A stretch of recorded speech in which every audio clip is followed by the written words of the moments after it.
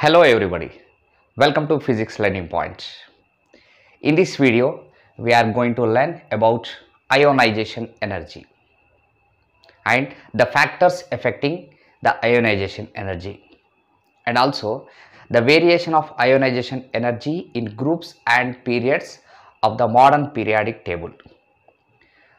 Now, what is ionization energy?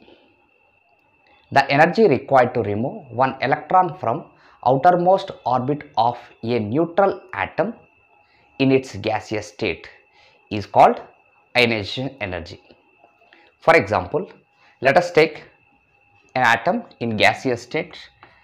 So this is an atom in gaseous state, and ionization energy, i.e.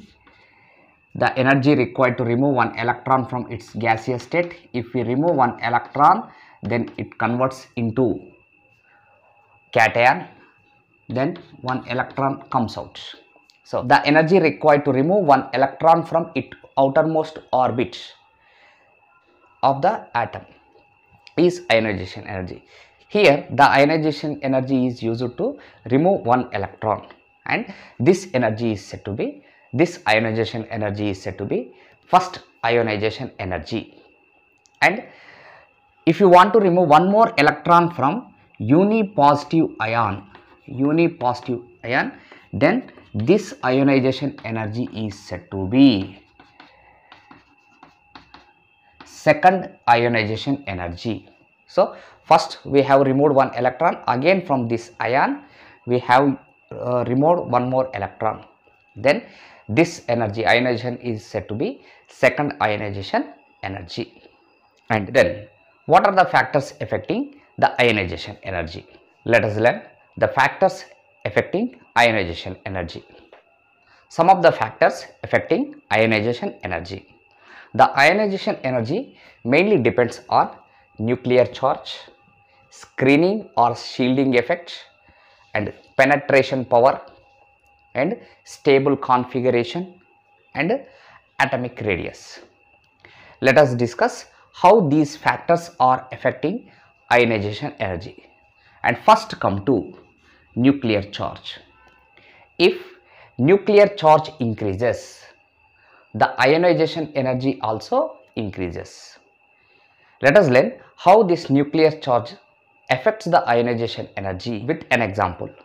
Let us take sodium and chlorine.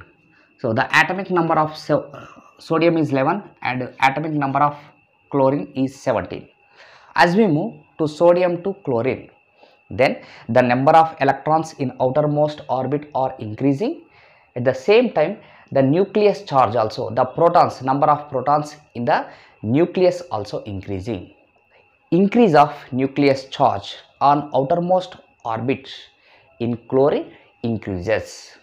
Because of this, we require more energy to remove one electron from the chlorine. That's why ionization energy increases. So here when you compare with sodium, the chlorine requires more ionization energy. It is difficult to remove electron from the chlorine. So in case of sodium, the ionization energy decreases, and in case of chlorine, the ionization energy increases only because of increase of nucleus charge. Then come to second one, screening or shielding effect. So here let us take one example, calcium, and atomic number of calcium is 20. So here this is the nucleus of calcium and first orbit. Here in first orbit 2 electrons are there, and in second orbit 8 electrons are there. In third orbit 8 electrons are there. In fourth orbit there are 2 electrons are there. So the outermost orbit is KL, M, N. N shell. N shell is the outermost orbit. Then what happens? If number of orbits are present in any atom of an element, then what happens? The inner orbits acts like a screens for the outer orbit. So due to this reason, the nucleus charge on the outermost orbit decreases. So here the K, L, M are the inner orbits and N is the outermost orbit. So then what happens? These K, L, M orbits acts like a screens to the nucleus and outermost orbit N. So due to these screens, the nucleus charge on outermost orbit decreases. So due to decrease of nucleus charge on outermost orbit, it is easy to remove one electron from the outermost orbit. So ionization energy decreases. So this is what about that screening or shielding. And the next factor is the penetrating power. What is penetrating power? We know that every main shell has subshells. Main subshells are called orbitals S, P, D, F, G, so on. These are the subshells. We know that in first main shell, only one subshell, that is S, and in second subshell N, that is S and P subshells are there, and in third main shell M, then here S, P, D, and fourth subshell we know that N, S, P, D, F. So as the number of orbits increases, the number of subshells also increases. So here the s orbital more penetrates towards the nucleus in a main shell. S orbital penetrates more towards the nucleus. So always the s orbital more close towards the nucleus in any orbit. Adjusting a orbital towards the nucleus is said to be penetrating power. So s orbital having high penetrating power, so it adjusts more close than the other P, D, F, and then after S the P more close to the nucleus, and then D, then F. So s orbital has high penetrating power, then P, then D, and so on. So then what happens? It is very difficult to remove electron from the s orbital than P, D, F, because the penetrating power of the s orbital is more. That's why it is more close than to the nucleus. So more nucleus charge is there on electron of the s orbital.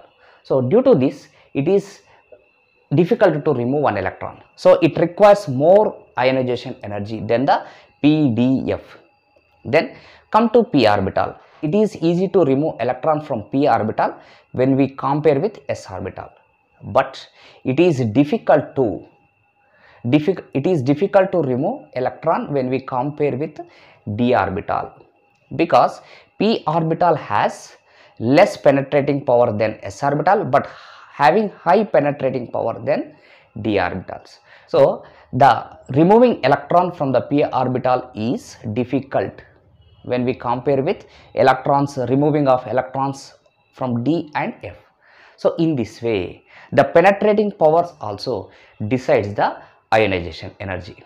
Okay, it is s orbital having high penetrating power. So due to this, high ionization energy requires to remove the electron from the s orbital. Similarly, p orbital, D, as we go to f orbital and other, then ionization energy decreases because their penetrating power, when we compare with s orbital and p orbital, their penetrating power is very less. Then next come to the stable configuration. Then what is stable configuration? As we know that zero group elements, all the zero group or 18th group elements having stable configuration, they have octet configuration. So if all the orbitals are fully filled, then that configuration is said to be stable configuration. For example, let us discuss neon. Neon, its atomic number and its electronic configuration 1s2, 2s2, 2p6. So neon has octet configuration, fully filled orbitals, s orbital and p orbital. So this configuration is said to be stable configuration. Or let us discuss the nitrogen. Nitrogen, its atomic number is 7. So here nitrogen electronic configuration is 1s2, 2s2, 2p3. So here in 1s orbital 2 electrons are there in nitrogen. In 2s orbital 2 electrons, and in 2p orbital 2 each one 2px, 2py, 2pz. So each one filled with 1 electron.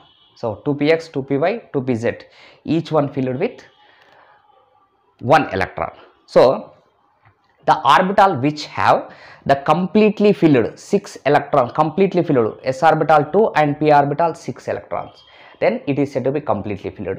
So here in case of nitrogen, here s orbitals, 2s orbital completely filled and 2p orbital is not completely filled but half filled, each p orbital filled with 1 electron.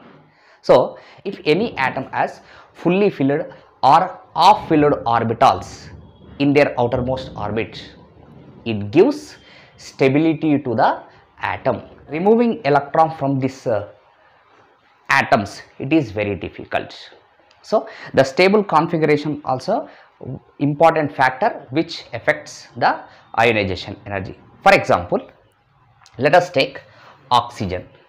Then atomic number of oxygen is 8. Its electronic configuration 1s2, 2s2, 2p4. So in 1s orbital it has 2 electrons, in 2s orbital it has 2 electrons, and in 2px, 2py, 2pz, total 4 electrons are there. The 2py, 2pz requires 2 more electrons. So here each in the nitrogen, each p orbital has only 1 electron but half filled p orbital. Here that nitrogen has not half filled or not fully filled. So what happens in case of these two atoms, the removing electron is easy in the oxygen because it is not fully filled and it is not half filled. So the half filled or fully filled orbitals gives more stability to the atoms. So here to remove electron from the oxygen, it requires less ionization energy, but here it requires more ionization energy to remove the electron from the p orbital because it is half filled. Now come to atomic radius. How the atomic radius affects the ionization energy? Let us take one example, magnesium and calcium.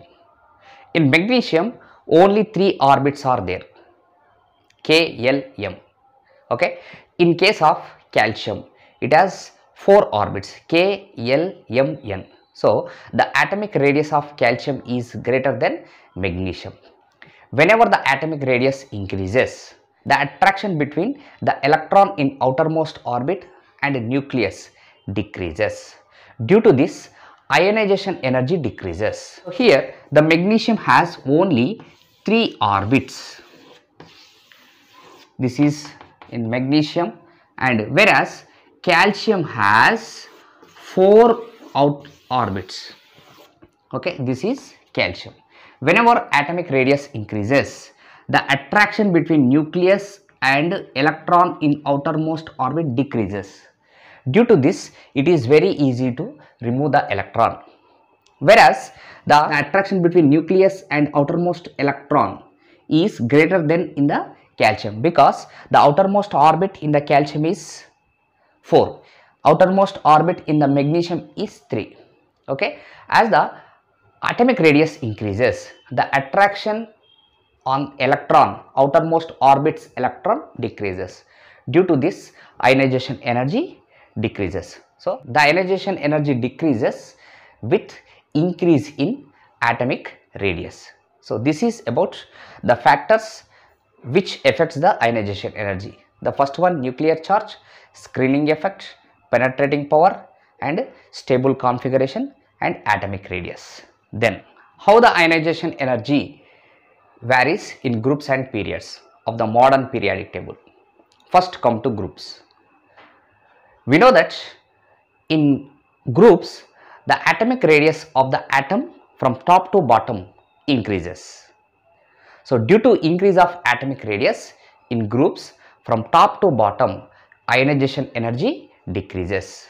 Just now we have studied the ionization energy increases with decrease of atomic radius, and the ionization energy decreases with increase of atomic radius. So due to this, the ionization energy in the groups from top to bottom decreases. So then how the atomic radius varies in periods? In periods from left to right, as we know that the atomic radius decreases. So as the atomic radius decreases, the ionization energy increases. The ionization energy from left to right increases because decrease in the atomic radius. As the atomic radius decreases, ionization energy increases. Let us consider the second period in the modern periodic table. So from lithium to nitrogen, the ionization energy increases. So the nitrogen has high ionization energy. Then the ionization energy slightly decreases at oxygen, and again the ionization energy increases by the neon. Why the ionization energy decreased for oxygen? Just before we have discussed that stable configuration, full filled electrons, the orbitals with fully filled or off filled orbitals gives more stability to the atom. So here the nitrogen has off filled p orbital. Okay, in oxygen, electrons, 4 electrons are there in p orbital in outermost orbit. So nitrogen has off filled p orbital, so it's a stable configuration.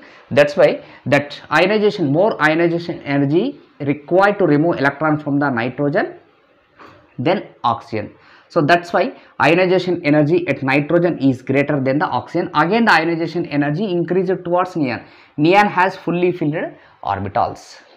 Okay, so in this way, in the period from left to right, ionization energy increases due to decrease of the atomic radius.